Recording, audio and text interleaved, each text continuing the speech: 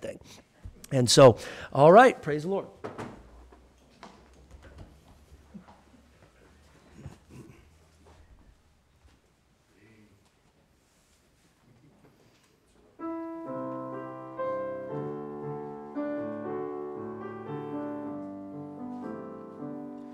Lord Jesus, I long to be perfectly whole. I want thee forever to live in my soul. Break down every idol, cast out every foe. Now wash me and I shall be whiter than snow. Whiter than snow, yes, whiter than snow. Now wash me and I shall be whiter than snow. Lord Jesus, thou seest I patiently wait. Come now and within me a new heart create. To those who have sought thee, thou never saidst no. Now wash me and I shall be whiter than snow. Whiter than snow, yes, whiter than snow. Now wash me and I shall be whiter than snow.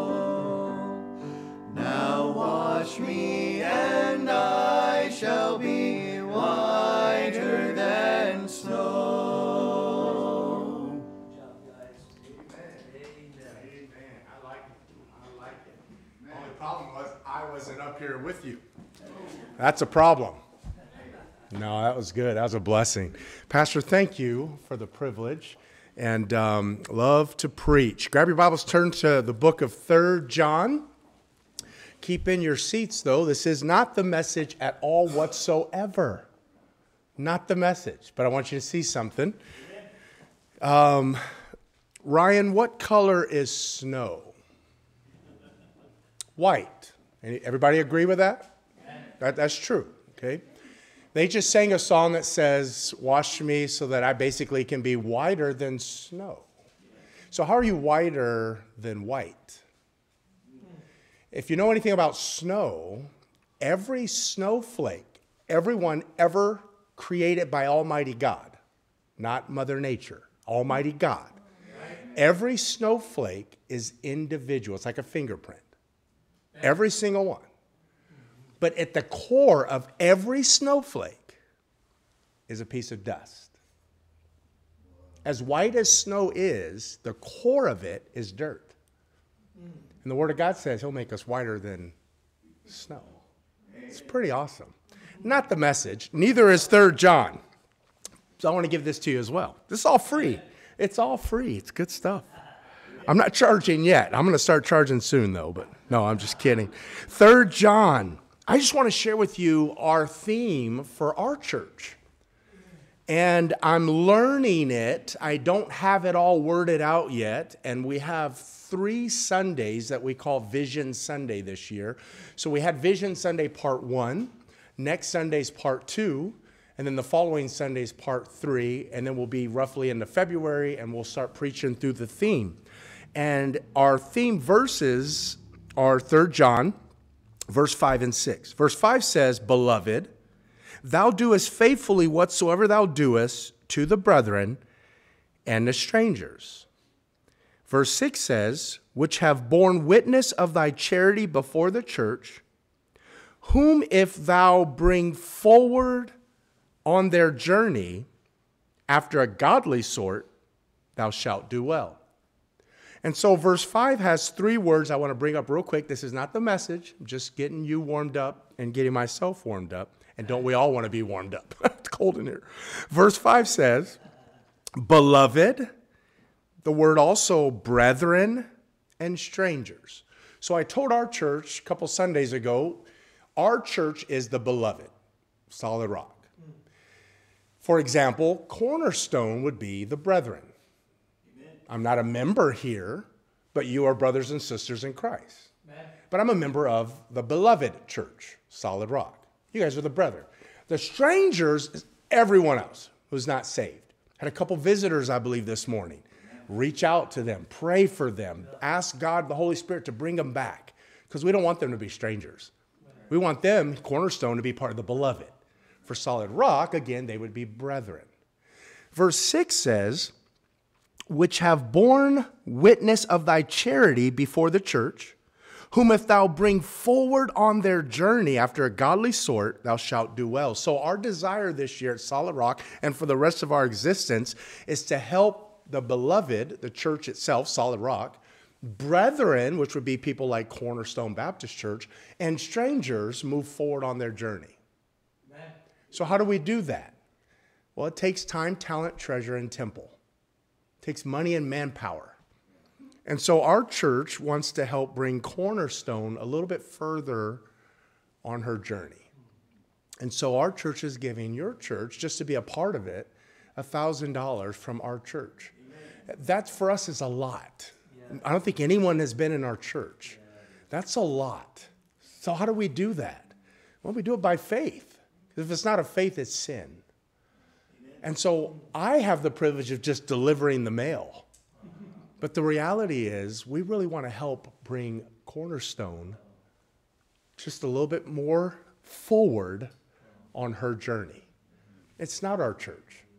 It's not even beloved to us. You're just brothers. You're just sisters. You're just the brethren. You're not strangers, so we don't mind throwing the Lord the money. But we just want to bring you a little bit. When I look around, it's a very little bit on its journey. But that's what we want to do at Solid Rock. It starts with a beloved. We've got to take care of our own.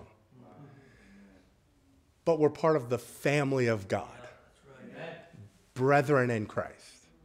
And there's a whole bunch of people that you guys are going to get to reach. Strangers that you're going to get to reach. Because I can come in here and just, ooh, it's a little cold. But I'm born again. I have no problem sitting in here.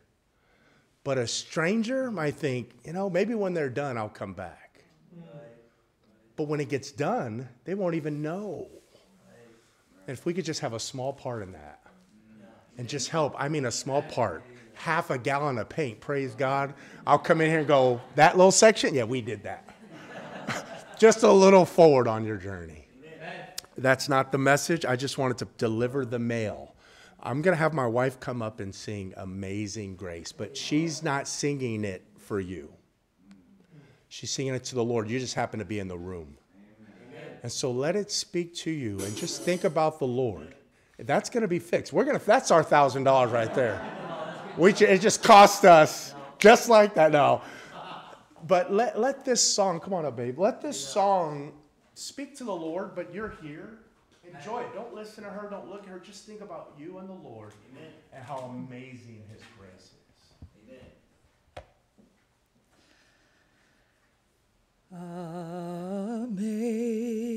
Amazing grace, how sweet the sound that saved a wretch like me. I once was lost, but now I am found. I was blind, but now I see. 'Twas grace that taught my heart to fear, and grace my fears relieved. How precious did that grace appear the hour I first believed. Through many dangers. Yeah. Thank you, Lord.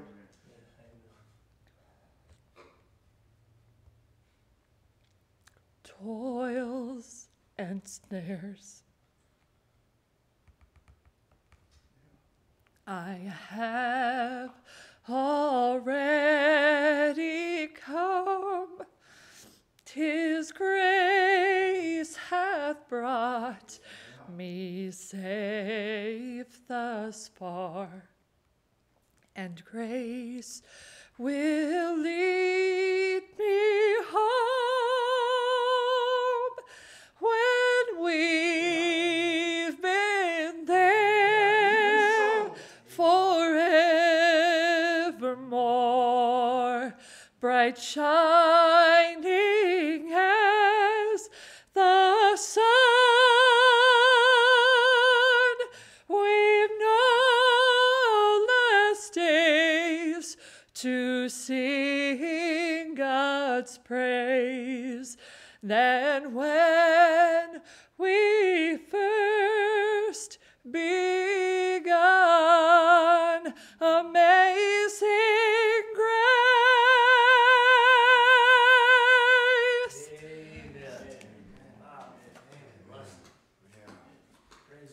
Thank the Lord. Amen. Grab your Bibles, turn to the book of Jeremiah. Jeremiah chapter 18. Thank you again, Pastor, and Ryan, thank you. Ryan's supposed to be up here. Brother Ryan's supposed to be up here tonight, and I'm in his stead. Thank you for sharing. Jeremiah 18. My heart's desire tonight is to be, and I mean this, to be short and just encouraging. And so I hope that's what happens. Jeremiah chapter 18. The Bible says this in Jeremiah 18 verse 1. The word which we learned about in Sunday school, if you don't come to Sunday school, let me just encourage you, come to Sunday school. Amen. This morning was a huge blessing. And Sunday school is completely different than the 11 o'clock hour. It's completely different. And it's completely different than the 6 o'clock hour. And it's completely different than Wednesday night. And so every service is different. Every meal is different, even if it's the same text. The pizza just tastes different sometimes. And so I would encourage you to be faithful to the house of God. And I appreciate this Sunday school this morning. The word which came to Jeremiah from the Lord, saying, Arise, Jeremiah, and go down to the potter's house. And there, at the potter's house, I will cause thee, Jeremiah, to hear the Lord, my words. So what does Jeremiah do? Verse 3. Then I, Jeremiah, went down to the potter's house. Somebody tell me real quick, why did Jeremiah go to the potter's house? The Lord told him. So why do you disobey? Not the message. Let me keep going. Then I went down to the potter's house because the Lord told him to. And behold, he, the potter, wrought a work on the wheels. And the vessel that he made of what? Clay was what? Marred in the hand of the potter. So he, the potter, made it, the vessel that is marred of clay, made of clay and marred, he made it again another vessel, as seemed good to the who? Potter, to make it. Up to verse 4, how many times has the Lord spoken to Jeremiah the weeping prophet? One time. He told him, Jeremiah, go to the potter's house. Jeremiah says, yes, sir. Goes to the potter's house. The Lord did not speak when he got there right away. So while Jeremiah is waiting, he's just sitting there, and what catches his eye is the potter. And the potter is wroughting a work on the wheel. And while he's fashioning this work, I don't understand it all, but the vessel that he had in his hand was marred. was chipped, was broken, was cracked, was messed up. And the potter looked at it and thought, you know what, I can do something with this. And so he begins to remake it again into a different vessel, same clay, just a different vessel as what pleased the potter. And Jeremiah watched all this. And the Lord isn't saying a word. Jeremiah is just being obedient and silent. But he's watching. Do you think the Lord was busy? Was the Lord late to this appointment? No. Is he ever late? Somebody said, has it ever occurred to you that nothing occurs to God? He didn't wake up and say, oh no, was this the day that was supposed to happen? We sing songs like, I know God makes no mistakes. But do we believe that? Somebody said we do the most lying when we're in church singing the hymns. All to Jesus I surrender. We sing it, but do we mean it? Intellectually, we all pass the test. We're the Sunday night crowd. We're doing great. But application is tough. And Jeremiah, up to this verse, is standing watching the potter take a marred vessel, remake it as seemeth good to the potter, and then we see the Lord speak again in verse 5. Then the word of the Lord came to me, Jeremiah, saying, O house of Israel, cannot I do with you as this potter? Saith the Lord.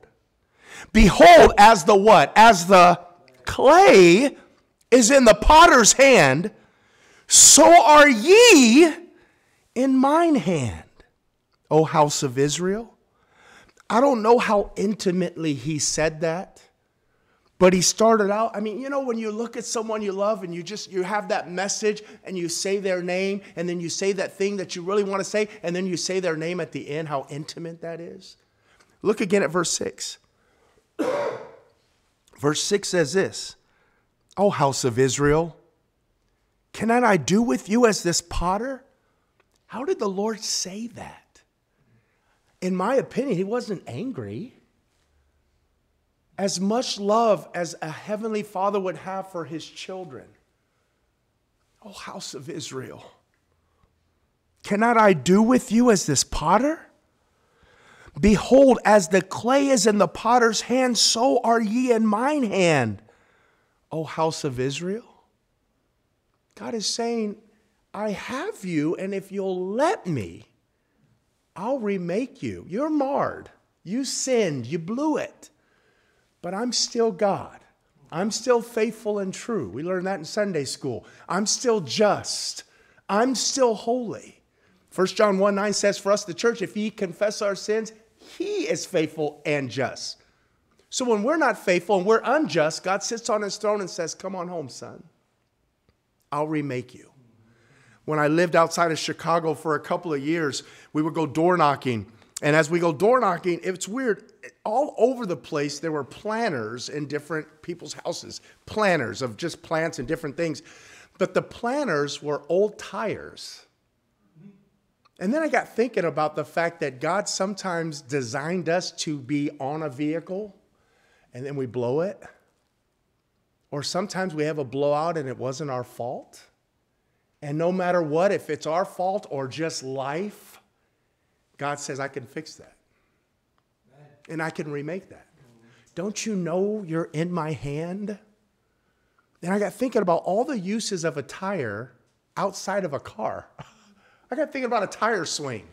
How many of you have ever ridden on a tire swing? My hand's down. I haven't. I'm from the hood, man. We don't have tire swings.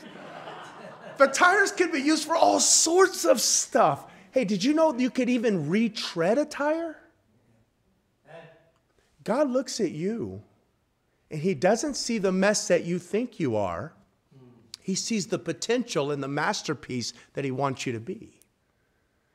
And he says, oh, AJ, don't you know I can remake you? Yeah, but I blew it. I know, I see you're marred, but you're in my hand. Now, if you're marred over there, we got a problem. But when you're here, oh, I can do something with that.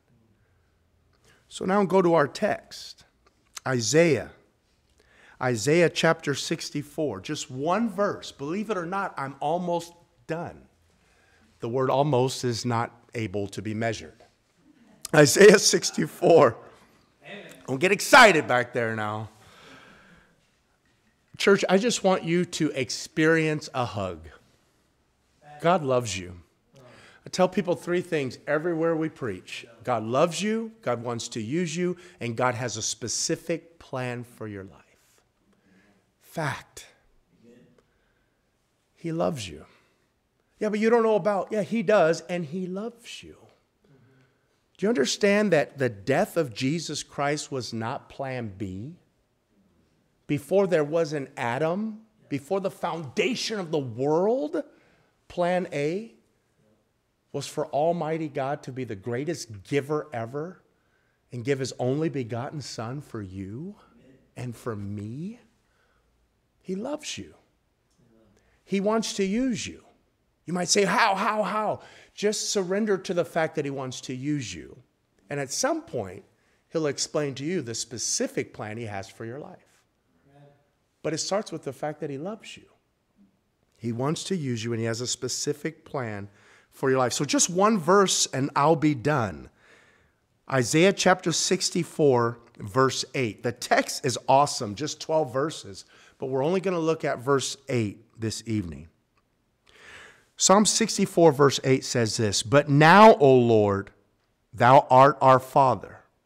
We are the clay, and thou art potter. And we all are the work of thy hand." Let's just dissect this really quick. Number one, you're going to see right now the present.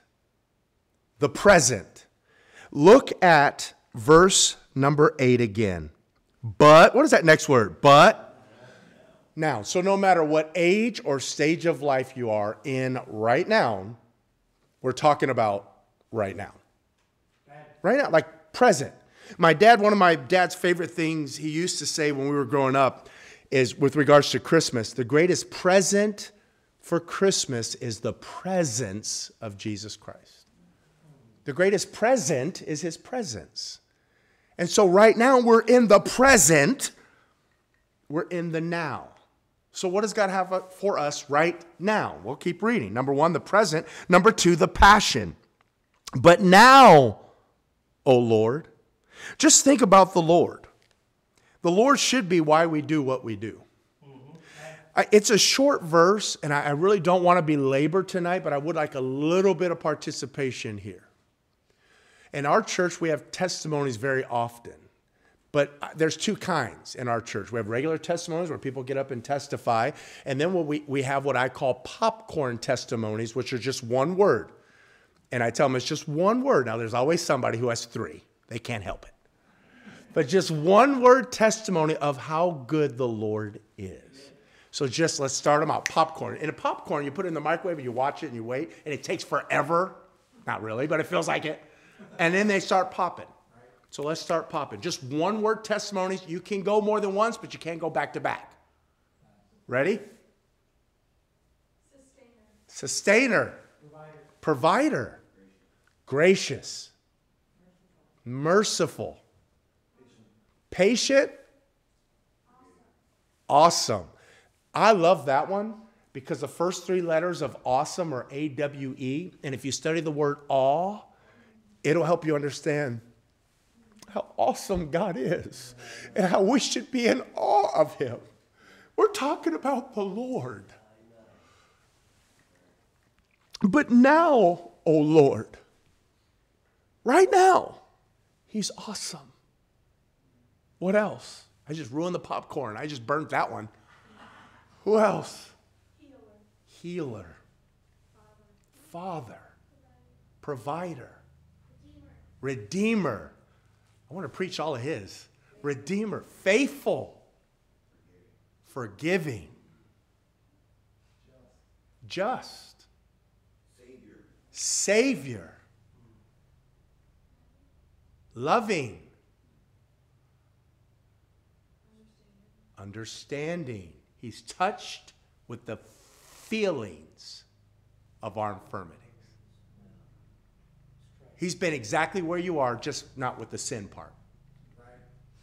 The song says, does Jesus care? Wouldn't it have been horrible if it didn't have a chorus, Ryan? You're up here leading it. Does Jesus care? And you walk away. Wouldn't it be a horrible song? But the chorus says, oh, yes. Oh, yes, he cares. I know he cares. His heart is touched with my grief. Yeah, he's touched with the feelings of our infirmities right now. But now, O Lord. But now, O Lord. Let's move on with the verse. But now, O Lord. Notice number 3, not just the present, but now. The passion, O Lord. He's why we do what we do. But number 3, the protection. The protection. But now, O Lord, thou art our Father. Somebody said Father tonight, but I think of the cross when he said Abba. And it's almost awkward, but there's times where I tell him, you're literally Abba, you're Daddy. There's times that you allow me, Almighty God, to sit on your lap and just pour myself out on you. I have friends, I thank God for them. I have family, I thank God for most of them. Just kidding. But you're my Father. And he never sleeps. He never slumbers. And I could sit, if you will, on his lap. And I could say, Abba. Right now. Right now. I've been married for 23 years, and there's been times that I wanted to pour my heart out to my wife. But I couldn't, and I shouldn't. There's just certain, I just shouldn't. There's things in the pastorate, there's things just going on that I shouldn't. But God says, casting all your care upon him, for he careth for me. It's not that my wife doesn't care, but God says, oh, she cares, but I care, and I can handle it. There's a reason she's called the weaker vessel. Doesn't call her a weak vessel. We're all weak vessels. We all get marred. She just happens to be the weaker vessel. And God looks at me and says, you're weak too, so cast it on me, for I care for you. Do we understand why we even come to church? Don't get me wrong. There's times where the preacher must get up, the pastor must get up and shepherd. And if you know the story, if you know what I mean by this, and break your leg at times. If you don't know what I mean by that, come talk to me after and I'll make it make sense. But for those of us who understand the shepherd and the sheep, there's times where he's got to get up and break your leg and you think he hates me. And if you don't, do you understand that, or do I need to go into that real fast? Okay, good. Because I don't want you, if you're confused, please don't leave with that and be like, wow, he just said the pastor should break my leg. Let me explain it, okay, before you go. But for those of us who understand, there's times where the pastor has to clean house. I said to our church a few weeks ago, when actually Sherry was counseling a young lady, and I told her, babe, tell her this. There's a thin line between, I know the last part, do you remember? There's a thin line between flipping over tables and not flipping over tables. There's another part, I cannot remember it right now, it just escaped my mind. But there's times where Jesus, you lean in on him, and there's times where you got to flip tables. And if you know that story, I hope you do. That's in the Bible. And Jesus looked at those people and said, my house shall not be a den of thieves, but should be a house of prayer. That's right. There's a thin line between turning the other cheek and flipping over tables. And sometimes pastor has to flip over tables and clean house. And that's hard. The Bible says reprove, rebuke, exhort. All we want is exhorting. But that's not all we need. Proverbs 11:1 says a false balance is abomination to the Lord. A false balance. Exhort. Our pastor, all he does is exhort us. Well, then you don't have a good pastor. There's got to be times where a pastor says, church, exhort, reprove, rebuke. It's all got to be there. That's why coming to every service is so important. If you only come to one service a week, it just happens to be the sermon that he only rebukes. And you're like, man, that guy's always angry. And you have no idea that in Sunday school, all he does is hug people. Right. But every Sunday night, it's like he's so mad. Well, come on Wednesday and see how he is. Right. You had to come faithfully. No, I'm talking to the Sunday night crowd, so move on, preacher. Okay, I will. Yeah. So you've got the present, but now. The passion, O Lord, the protection, thou art our Father. But how about number 4, the position? The position, but now, O Lord, thou art our Father. We are the what? Clay. We're the clay. We're the clay. I'm going to say more about this at the end. So let's move on to the end of the verse, number 5, the process. But now, O Lord, thou art our Father. We are the clay, and thou our potter. And we all are the work of thy hand. I mentioned earlier, sometimes we do the most lying when we're in church. We sing songs like, have thine own way, Lord. Or we'll sing songs like, be still my soul. Apply those songs. There's a lot of doctrine in there. We need them. So I'd like to leave you with the word clay, C-L-A-Y. And I'm just going to throw this at you and pass the baton back to Pastor. The word is clay. No matter what you're going through in life, letter C, calm down. Just calm down. Biblically, it's said this way, be still and know that I am God. Amen. Just calm down. Just breathe. There's a man in my church, one of his favorite songs is Leaning on the Everlasting Arms. Just lean in. I hate to bring up a cartoon. How about I step over here? In this cartoon, there's 2 sisters who learn from their mom. I can't believe I'm bringing this up and preaching. And the mom told the little girls to scooch in, get close. And mom passed away, and the 2 girls are there. And the older sister or the younger sister, doesn't matter, looks at the older sister and says, come on, scooch in. There's times we have to scooch in. We just lean in on the Lord. It doesn't matter what's going on. Just calm down. You ever been mad and then caught yourself being mad and then you got more mad because you got mad? Is that just me? Yeah. I had a preacher friend that said he used to get angry all the time. I didn't know him in those days. He's one of the kindest men I've ever met. But he said, I used to get mad. I used to get mad at the drop of a hat. And I'd take my hat off and drop it on purpose just to get mad. I was like, wow, he's just mad. But he calmed down. He leaned in. When I met him, I thought, there's no way you used to be angry. There's just no way. That's a choice. We heard it this morning. Rejoicing is a choice. Calm down. The situation's bad. I know. Yea, though I walk through the valley of the shadow of death. By the way, the only way to be in a shadow is to be close to that thing, right? Yeah. Psalm 91:1 says, he that dwelleth in the secret place of the Most High shall abide under the shadow of the Almighty. How do you make it through the shadow of the valley of death? You stay in the shadow of the Almighty. He's walking with you through it. So calm down. I'm not excusing the storm. The valley is still there. But realize who's walking with you. You're clay. He's the potter. You're marred. He's remaking you. So letter L, letter C, calm down. Letter L, lay down. It's one thing to calm down. Are you calm? I'm calm.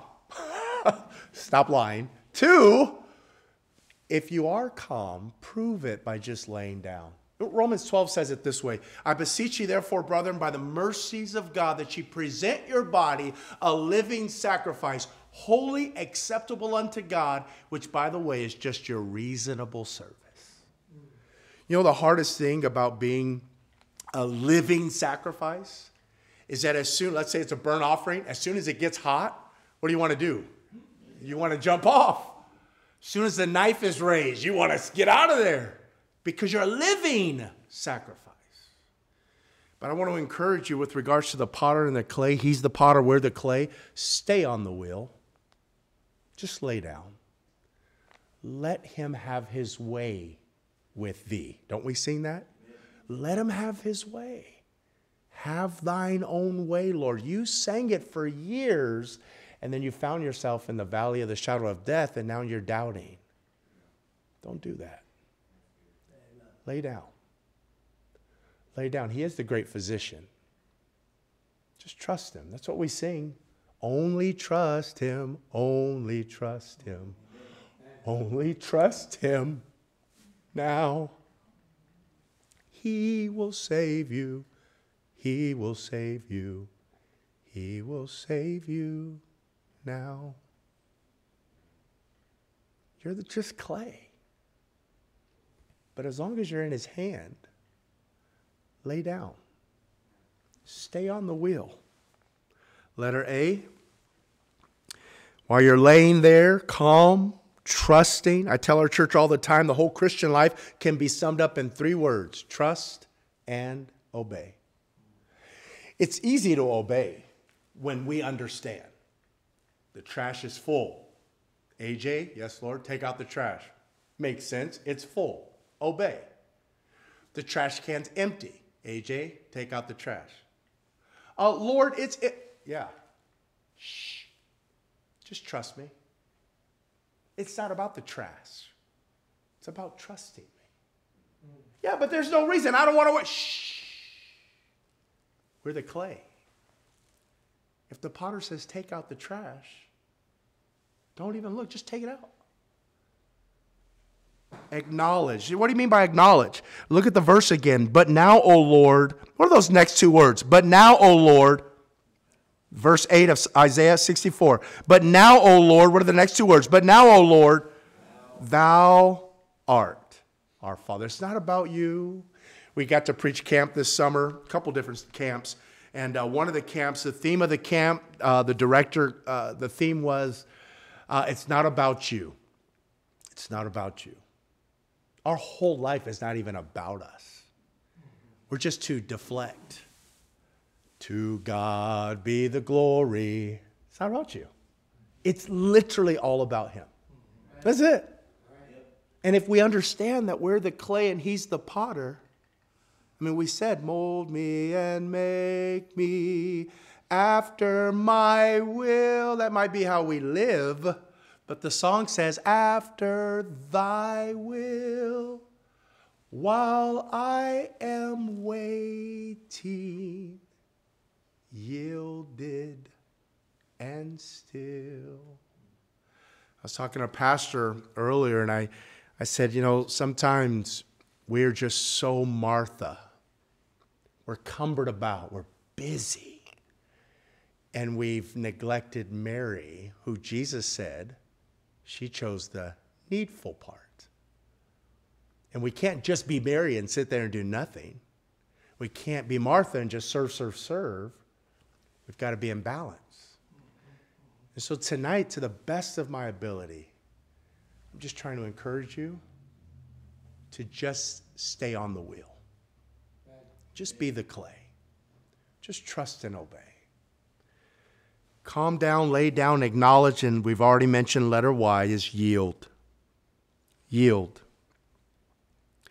My favorite psalm, at least for tonight, because you know how it is. Next week it'll be another one. But it's Psalm 73. Can I just share with you Psalm 73, and then I'm done. Psalm 73 is 28 verses, so we're not going to read them all.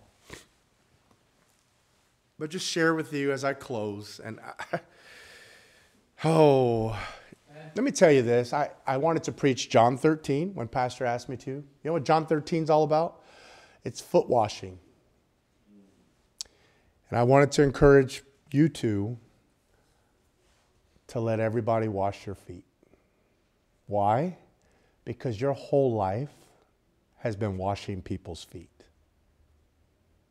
But somebody has to receive it. Your whole life is just wash feet, wash feet, wash feet. But tonight, Just let everybody wash your feet. The Bible says it's more blessed to what than to what? It's more blessed to than to. But can you give if there's no one there to receive? This couple up here, they're givers. Everyone in here knows that. You're in a season of needing to receive. I wanted to preach that. I wasn't going to wash your feet, though. But I love you guys. We love you guys. And we can't even help them. We can't even help Jennings. We definitely can't help Pastor. But Jesus can. And the greatest thing we can do for one another. In fact, Jesus said, well, the washing your feet. You probably wonder why. This is AJV here. You probably wonder why I did that, disciples. And they're like, yeah, why are you washing our feet? In fact, Peter's like, no, not so, Lord. And he says, this is why. Because by this shall all men know, all strangers know, that ye are my disciples, if ye have love one toward another. They love you, church, and you know that. And you love them. But you're in a season of just sit down. Just be loved. Just be loved on. Oh, it's awkward. I know. Why? Because it's more blessed to give than to receive. Everybody would rather be on the giving side. But just take it in. From the heart of a friend, let us wash your feet. Just where you're at right now. Then I wanted to preach Psalm 73. Psalm 73 is a song leader wrote Psalm 73, Asaph. Song leader, Ryan. He sat down in verse 1, he says, truly God is good to Israel, even as such as are of a clean heart. You know what he said? God is so good. Song leader. Then he said, let me give you my testimony, verse 2. But as for me, my feet were almost gone. My steps had well nigh slipped, for I was envious of the foolish. When I saw what does he say? When I saw the prosperity of the wicked, for there are no bands in their death. And he goes on and on and on. And then he talks about this. Everything changed in verse 17. Until I went into the sanctuary of God, the presence of God. Then understood I therein. You know what he said? When I got into God's presence, I realized I'm the clay, you're the potter. This is the best the world has it. Their end is hell. They're strangers. That didn't make him happy. That broke his heart. And this is what he said, and I'm going to finish with this verse, otherwise I will go for another 7 hours. Psalm 73, verse 28. Listen, church. But it is good for me to draw near to God. I've put my trust in the Lord God. Why? That I might declare all thy works. God has either marred you or allowed you to be marred. But you have a free will. You can get off the wheel or you could stay in his hand. And when he remakes you, there's a purpose for the marring and the remaking, so that you may declare all his works. How many people can you reach when everything is just roses with no thorns? How many people can you reach? They don't even want to talk to you because you don't understand, they say. That's why God says, no, you can cast all your care upon my son, upon me, because I've been touched with the feelings of your... There's nothing you could tell me that God's like, ooh, I don't know how to handle this one. Holy Spirit, what do you think? No? Jesus? No? Oh, man, we're in trouble. There's nothing you're going through that God is shocked by. Right. Nothing. And there's nothing you're going through that doesn't have a purpose. God loves you. He wants to use you. And he has a specific plan for your life.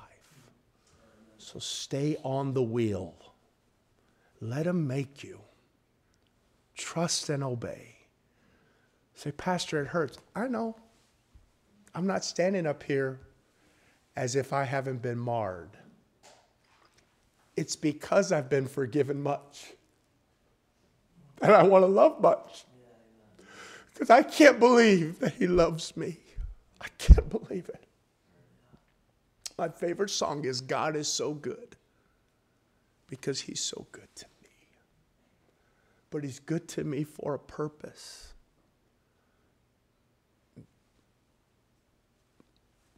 Pastor, I love you. I love you both. I love your kids. And God does all things well. Dear Heavenly Father, we love you. Lord, our timing and your timing is so far apart. But you taught us that the steps of a good man are ordered by the Lord, and he delighteth in his way. Help us to just take the next step, to trust in you with all our heart, to lean not into our own understanding, in all our ways acknowledge you, and you shall direct our paths. Help us not to be wise in our own eyes. With every head bowed and every eye closed, I feel like the Holy Spirit just popped this in my mind. I want to share this with you, but